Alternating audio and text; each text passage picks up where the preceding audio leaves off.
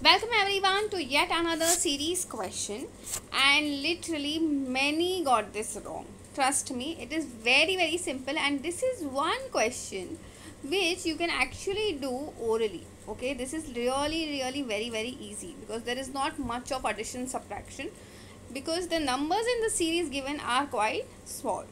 Okay, so now let's understand how do you solve these kind of questions. So here, like we know, the numbers are quite small. So let's try for the difference, because the numbers, all these numbers are in increasing order.